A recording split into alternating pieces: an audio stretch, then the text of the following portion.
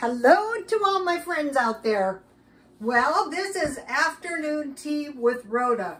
So you might be thinking, Rhoda, didn't you just have a tea party? And I go, yeah, I did, but I was looking around at the tea party issue, and Queen Elizabeth, the Queen Mother, had a tea party every single day of her life, and so did Queen Victoria, because they love tea parties.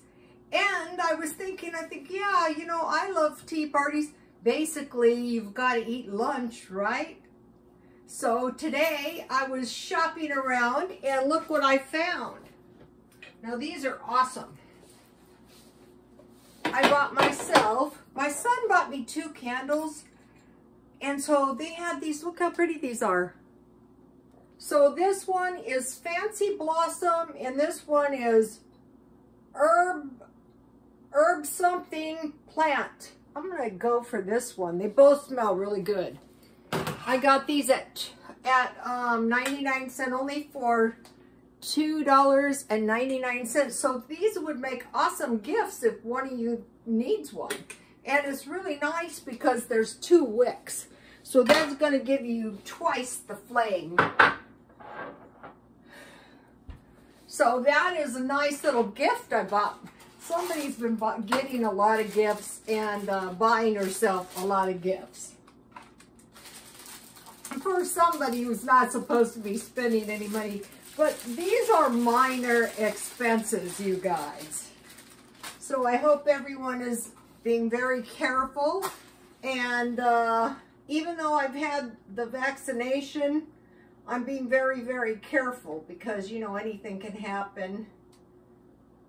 And if you live in India, be very, very careful.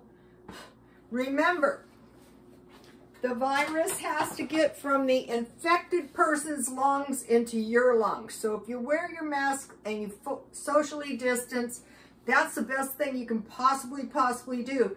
If you don't have a mask, wear a scarf, anything. Just make sure your mouth and your nose are covered. Okay, so I made some... Oh, I didn't turn my little waterfall on. This is cute. I bought this at 99 cents only too. See, cute.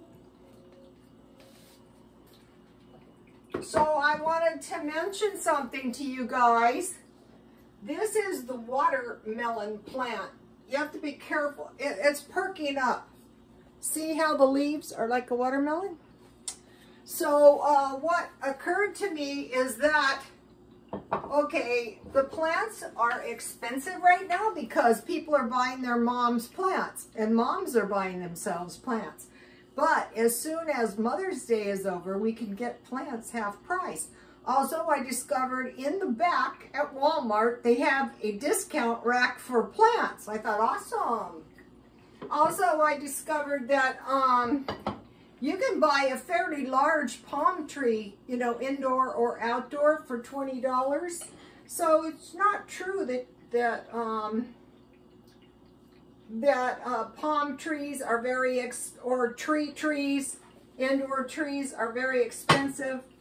They're really not that expensive, not all of them. Some of them are. The artificial ones can be found at thrift stores. I haven't found any yet. So this is black tea, and I'm just having it plain because I made some special treats, and I want to give you guys the recipes.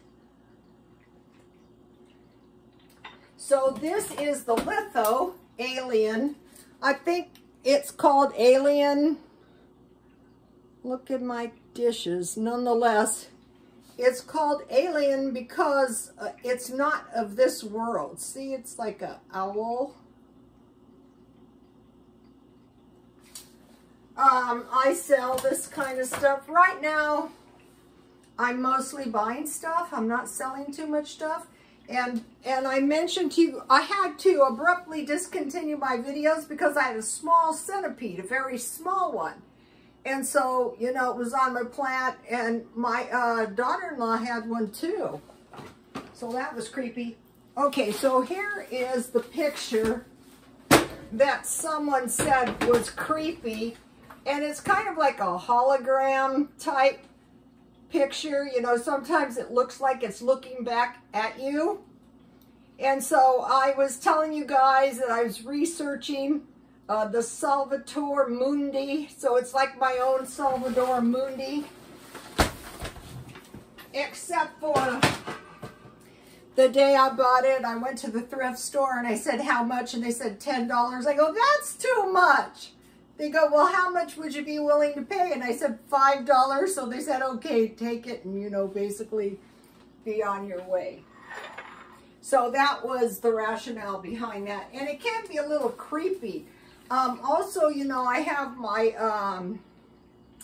my Eiffel Tower in the living room, and there's a shadow, and it looks like the window is open, and, you know, I just about jump out of my skin. Okay, so now, now, time for a little tea party. So what I realized is that these tea parties are like the meal. I told you about this guy, and he was in very bad shape. And for lunch, he would go to the park, and they would give him a sandwich with a small fruit or a small vegetable. But these sandwiches are very, you know, if you make good sandwiches, and you make yourself some tasty scones or some cookies. So what I did is I bought bread. Now this is exciting, 50% off at 99 cents only. So I had good bread. And so this is, I cut this in bars. This is tuna. So that is perfectly acceptable. And the serving size for one person is about 1.5 sandwiches. But if you don't eat it all, you know, you can just eat it later. So what I bought is I bought this good yellowfin tuna markdown at Walmart. Then for a special treat for Mother's Day, I made strawberry scones with lime drizzle. These are very yummy. And I cut them in, I said triangles, but they are diamonds, you know, for dipping in the tea. Because I realized that when you dip your scone in the tea, it tastes so good. I never thought about doing that. I don't know if that's kosher, but it's delicious. You don't need to overload your tea. Your 3-tier plate. And these, if you watch out, you can get these at the thrift store, nice ones. Okay, so now all that is in these are Scottish scones. This is the best recipe I've ever found, and I put it on my Twitter. All it is 2 cups flour, 2 1/2 teaspoons baking powder, 3 tablespoons sugar, 1/2 teaspoon salt, 1/4 cup butter, and I'm looking for the big chubs of butter. We'll go into that. 2 eggs. They sell them in boxes of 60 at Walmart. And 1/2 cup buttermilk, and then it says sugar optional. I didn't put sugar because, did I give you a close-up? And this is a half a batch. And so what I've been doing, I don't know if the drizzle is showing, but it's delicious. What I've been doing is I've been buying fruit when I see it at a good price. And like I only needed a 1/2 cup, and it gives you plenty of strawberries. Yesterday was blueberries. And so for a 1/2 batch, I put a 1/2 cup of strawberries in my scones. And I will be making some scones and some other stuff. So all I did is I added the strawberries to the scone mix. So I mixed all the dry ingredients, flour, baking powder, sugar, salt, and I sifted it good and mixed it good with a whisk. And then I had the egg, and I made the buttermilk using, it's a 1/2 batch, so I used evaporated milk, and I had good vinegar. If you can, try to get yourself some of this good vinegar and start eating it. It will keep you safe from all kinds of bacteria and germs. That is what Alexander the Great protected his army with. Okay, so then I mixed the wet ingredients and I made a well in the middle. And so I basically just carefully wet my dough. I cut the butter into the flour. What I did is when the butter was frozen, I like shaved it off, you know, of the cube. And then I cut it up, and then it was very easy to, you can either use knives or a pastry cutter until it's all worked in, but you want to keep your butter cold. And then, you know, I baked it at 425, but you have to keep an eye on this stuff. We'll go into that in a minute. So let me give you the, here it is. Well, I'll give you the close.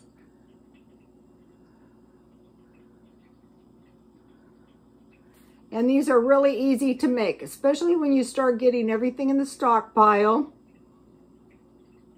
So then you bake your scones, and as soon as you take them out of the oven, you have mixed up, I mixed up for half a batch, a 1/4 cup powdered sugar, a 1/2 tablespoon of butter that I creamed, and then I just started adding lime juice. And then I brushed that onto the scones. Here's what I had. And this is so good, dipped into your hot tea. Okay, so then what? Well, so that's your strawberry scone with lime drizzle. Then I made some Scottish shortbread. Okay, this is the good stuff, you guys. You have to watch this recipe because it burns very easily.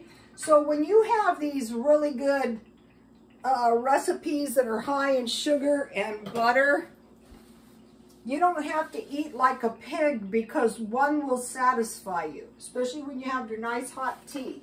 So now here is the Scottish shortbread. So yesterday you got the good thumbprint cookie bread recipe, and today the Scottish shortbread, and this is the best. Okay, all you need is sugar, flour, cornstarch, salt, butter, and you just, you cream your butter into the sugar, and then you sift and mix your dry ingredients real well. And I buy the cornstarch. I will be getting a couple of these so nothing can happen. Your dry ingredients in, and then you chill for a half an hour. I am looking for a diamond-shaped cookie cutter. Like, here is this. I will put this one, it's right here.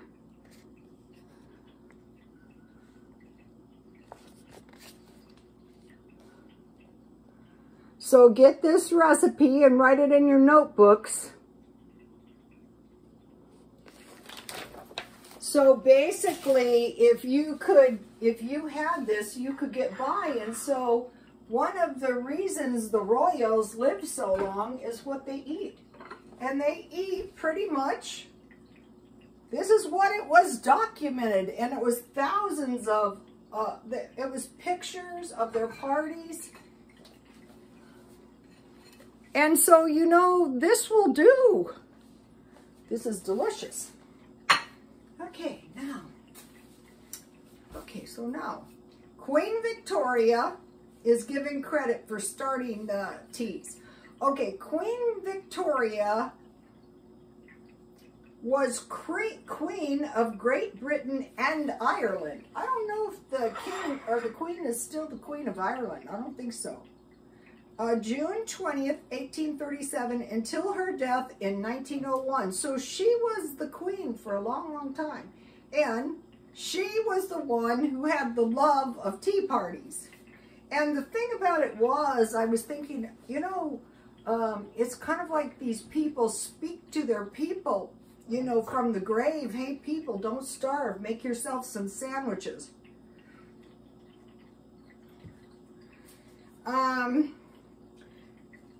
The time that she was the queen was known as the Victorian era.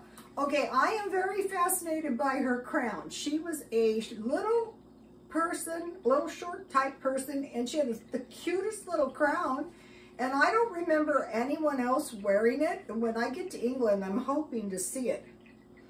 During the Victorian era, it was a period of industrial, political, scientific, and military change. So the Victorian era was highly successful. There was a great expansion of the British Empire.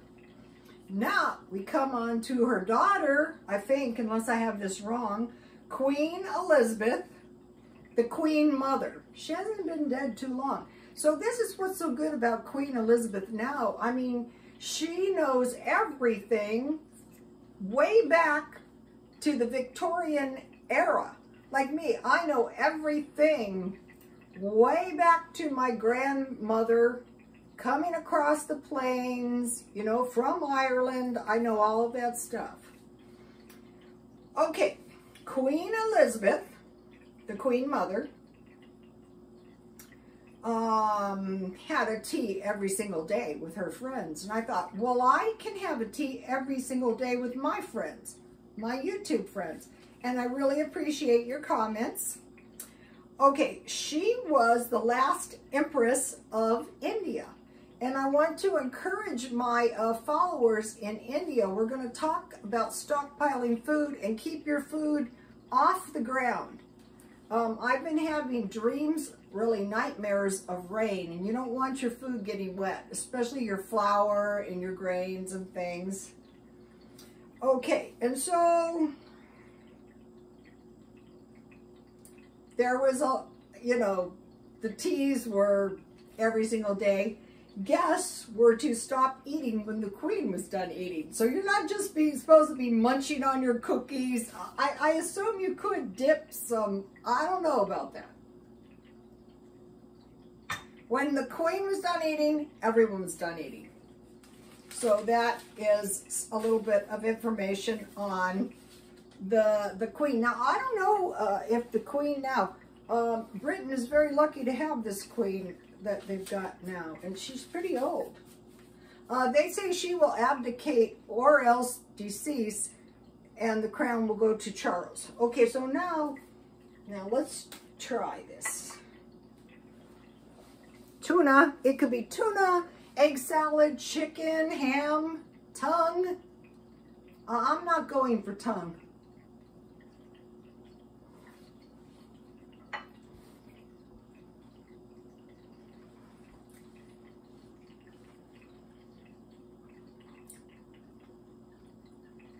I heard tongue is delicious. I'm thinking, yeah, delicious like liver. I'm not saying no and never. Okay, so I want to talk to you guys about some of the food. If you kind of stockpile this up when you buy your food, it's really going to help you. Number one, eggs. I mentioned I saw they had 60 eggs at Walmart. Milk, if you stockpile, like today when I was making my scones, I have my evaporated milk, so you know I could make my vinegar with my buttermilk with my vinegar.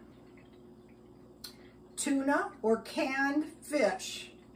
Today there was no canned salmon, the big cans, except the $8 cans. What I think is people are just quietly buying stuff all the time, like I am. Okay, now the other thing, and this is not expensive at Walmart, is cottage cheese and yogurt. And so if you have cottage cheese and you have pineapple or canned peaches, that'll do. Or, you know, you can have some bowls of yogurt, powdered milk, as much as you possibly can acquire. Canned salmon, the big ones. I'm looking for those. One of the best things I make with that is I remove the bones and I cook stewed tomatoes and I cut them with the side of a knife and I pour, you know, to like mince it, and then I pour it on the salmon and the acidic tomatoes cut the fishy taste, and I bake to heat it good. And then I make either like scallop potatoes, baked potatoes, rice, that is good. Small canned hams, try to get those. That's good for your beans or to eat with eggs or ham sandwiches. Corned beef, the corned beef, not the corned beef hash. You know, if we have some kind of food shortage, who knows what, you want to have your canned food. Okay, canned fruit, the big ones for $1 if you can. Dry fruit, like raisins. Now you can put raisins in scones. I'm going to make a raisin scone with some orange drizzle. So I would make the orange drizzle, I would put the raisins in the scones, and then I would make the orange drizzle with powdered sugar, a half a tablespoon of butter, and then, you know, just add the orange juice and drizzle. You know, that would be good. Frozen vegetables or canned vegetables, butter, and pack your freezer, and cereal. So don't let up on the stockpiling. Just buy 1 or 2 items at a time. It's really going to help you out. We can't say for sure that everything is okay. What is kind of worrisome is people might say to themselves, oh, don't worry, President Biden will just send us a stimulus check. Until the stimulus is in the mail, there's no stimulus check. Okay, cheese, all kinds of cheese. Parmesan cheese, every kind of cheese. Velveeta cheese, so you can make macaroni and cheese. Lunch meat, so you can have a sandwich. Now let's dip my strawberry and lime drizzled scone in my tea. I don't know if it's proper to dip, but it sure does taste good.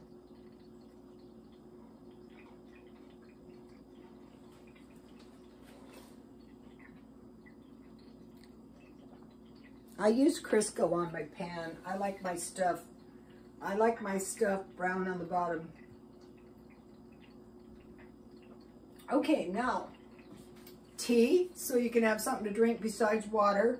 Pickles and vinegar, lemon and lime. And what I do is I just buy the big bottles of lemon and lime. Dollar Tree. Here's the fig jam.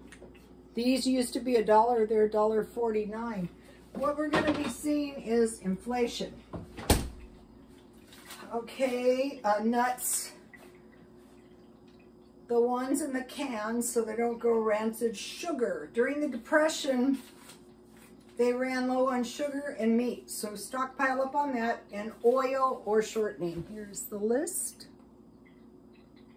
And then I want to make one mention about the Scottish shortbread. This is the good stuff. Okay, now. It says you bake for 5 minutes at 450 degrees. Then you turn the oven down to 350 degrees, but you have to watch them because this says 10 minutes. So I figured this was a big cookie, so I didn't have to watch it as closely. No, I almost burned them all, but they're still good. This is the good stuff. You eat one of these.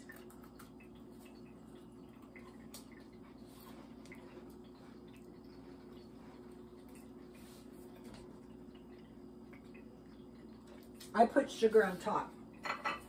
So you've got high fat or dairy in your food.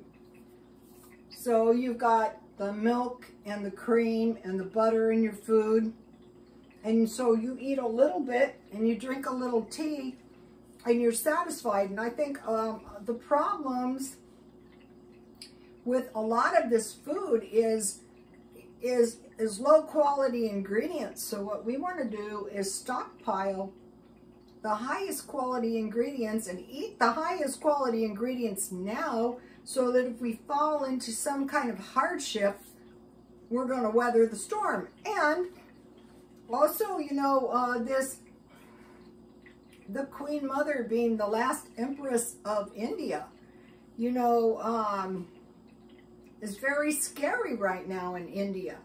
And if you're one of my followers in India, be very careful. Be very, very careful.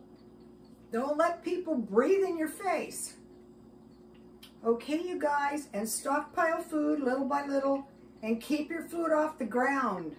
Another thing is, right now, clean your house as clean as you possibly can and keep yourself as clean as you possibly can, because that is going to keep you safer from germs. And it's best if you do your own cooking. That way you know you wash your hands after you go to the bathroom and stuff. Okay, you guys, please like, comment, and subscribe. Afternoon Teas with Rhoda. Please like, comment, and subscribe. And God bless you all.